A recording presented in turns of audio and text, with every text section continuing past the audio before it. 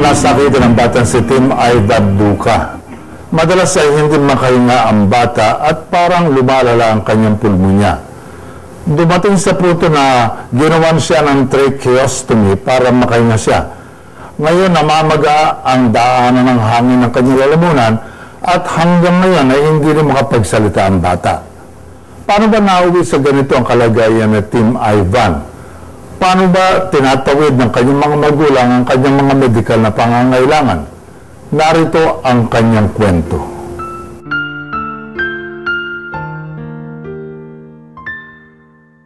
Malikot at madalas ay nangungulit sa kanyang mga magulang ang batang si Tim Ivan DUKA. Mo'y wala siyang sakit na iniinda. Ito ay sa kabila ng kanyang iniindang kondisyon sa baga at lalamunan. Bunso sa 3 magkakapatid si Tim Ivan. Itinuturing siya ng kanyang mga magulang na si Camilo at Glenda na biyaya. Ito dahil matagal silang hindi nagkaanak uli. Dito nagsimula ang kwento ng kanyang ina. Nung 6 months nga po siya, nilalagnat, nagpa-check up po kami. Doon nga po nalaman na mayroon po siyang measles. Tsaka nalaman na may pneumonia na. Nung pag-Sabado, taas na po ng lagnat niya, hindi na po talaga bumababa. Hanggat nilalagyan namin siya ng yelo, hindi na po talaga. Dinala na po namin siya ng ER.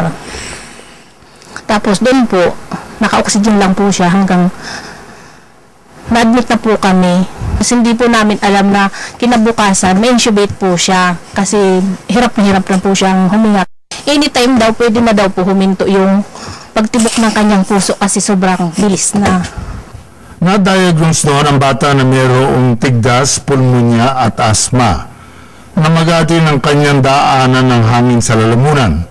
Kinailangan siyang gawa ng tracheostomy para makatulong sa kanyang paghinga.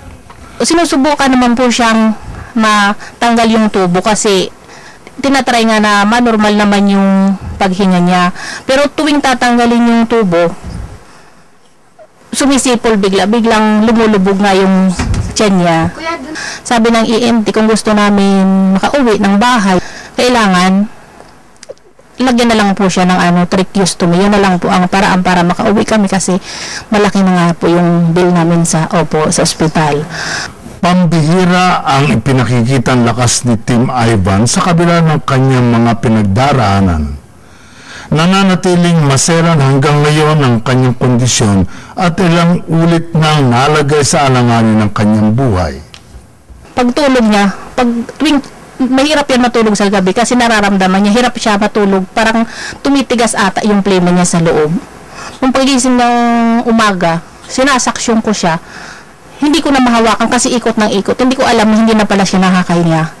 Kasi wala po kaming sariling oxygen dito sa bahay. Tsaka nebulizer po namin.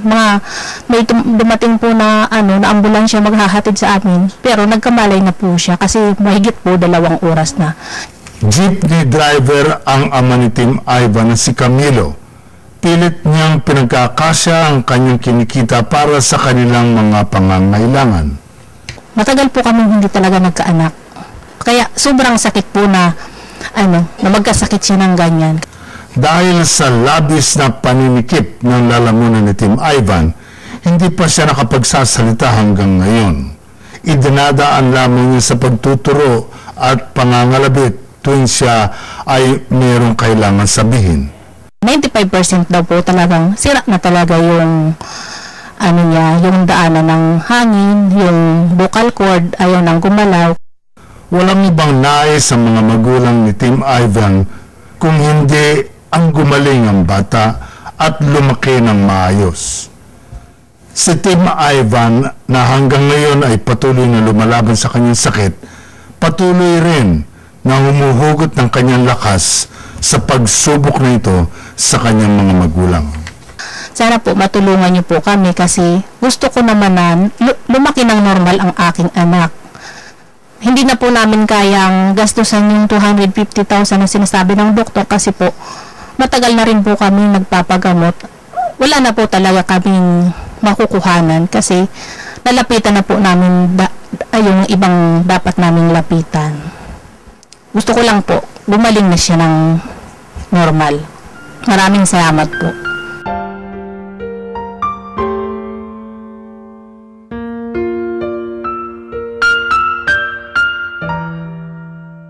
Kailangan sumailalim si Team Ivan sa laryngotracheal reconstruction. Ito ay para maisaayos ang daanan ng kanyang hangin para makahinga siya ng mabuti. Nagkakahalaga ng 250,000 piso, 250,000 pesos ang operasyon. Bukod pa ito sa 300,000 pesos na bakal na ikakabit sa bata. Walang sapat na pondo ang pamilya ni Team Ivan.